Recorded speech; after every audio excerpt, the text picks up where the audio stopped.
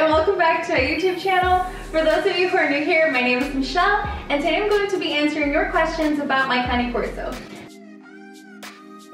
Don't forget to like and subscribe and share this video if you would like to see more videos like this. We have a lot of things planned for this channel in the future, so yeah, let's get started. So the first question we had was, how did you train him to hit the bell? So for those of you who don't know, we train Dante to go outside by hitting the bell. So he lets us know that he needs to go to the bathroom.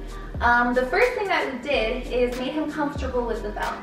So anytime that he would touch the bell, even if it was by accident, we'd give him cheese. We'd also try to lure him to the bell a little bit with the cheese. And in the end, we made him very, very comfortable with the bell, and we made him associate the bell with something good, the cheese. Later, we started to incorporate the going outside part, and what we would do for that, once Dante was really good with just touching the bell, we would make him touch the bell, open the door, and we would give him the cheese outside. And that way he started to associate, oh, so if I ring the bell, I go outside, and I get cheese. And then later we kind of weaned him off the cheese, and he learned how to go outside by ringing the bell. So yeah, that's how we taught him. So the second question we had was, is keeping a cane corso in an apartment a bad idea?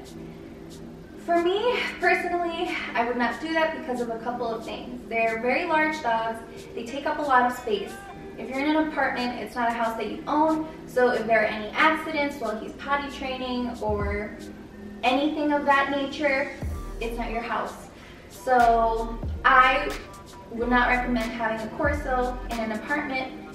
However, it is doable, so if you crate train them and you set certain ground rules so they can't run around the house or the apartment because there are other people living around there, it's doable. But for me personally, I wouldn't recommend it. Alright, so the next question we have was, what do you feed your cane corso? I have two myself and was wondering what other people feed their dogs. So because Dante has epilepsy, we started feeding him a raw diet. We worked with his vet to make sure that he was getting the correct meal plan and all of his nutrients. So his diet consists of muscle meat, organ meat, fish oil. We do put in any supplement that he needs with fish oil, throw in some veggies in there, and bones. Yes, bones. It's okay for dogs to have raw bones. It's not okay for dogs to have cooked bones. We get a lot of people commenting when they see Dante eat bones because they get concerned thinking that it's something bad, but it's not. Raw bones are fine. Cooked bones are bad. So we try to make sure that his diet is high in protein because we want to keep his sugar levels low to prevent any seizures from happening. So the next question we have is, where did you get him? I've always wanted an Italian Mastiff. We've answered this question so many times. We've put it in the link in our description, answered it in comments. We got Dante on Amazon. It was next day delivery on Prime. They left him in our mailbox, super great. Don't have any complaints. On a serious note, we got Dante from Worldwide Cane Corso. The breeder is called Jen. She is absolutely great. She followed up with Dante even until now, actually. And the first day that we got him, she was super responsive. Today, she's super responsive. Great breeder, totally recommend her. I will leave her Facebook page on a link in the description below so you guys can go check it out. Alright, so next question is, gorgeous dog, where can I find a collar like that? First of all, thank you very much. And the collar that he has is in a link in the description below, along with the leash that we have for him that we like very much. And it has a coupon code for 20% off. I think it's Dante20. You guys can check that all out in the link in the description. Alright, so next question is, what breed is Leroy? And for those of you who don't know, Leroy is Dante's best friend. He is an English Springer Spaniel. So the next question is, did you train your dog yourself or did you take him somewhere to be trained? And would a dog like this do well with an 11-pound Chihuahua?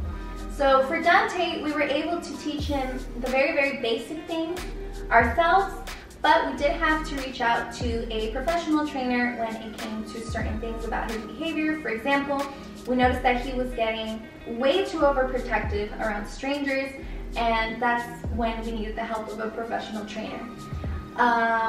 In regards to them around smaller dogs, I can speak for Dante. He is very, very, very gentle. I actually had an 11-pound poodle before we got Dante, and he was absolutely great with him. They are they have a very gentle nature, and you can really take advantage of that and reinforce that when they are with the smaller dogs. So for example, with Dante, we made sure that he would remain calm and not to run around or play too rough with the dog. Our concern was more, we didn't want him to sit on the other dog or bump into him because he's way bigger. So it's just a matter of, reinforcing that gentle nature that they already have, and always supervising them. And the last question, unfortunately, is, hey, I love your videos. I'm thinking about getting a Cane Corso. Can you tell me what I should know about the breed? So I actually have a video all about that in detail, super chatty, about what my experience was with a dog like this.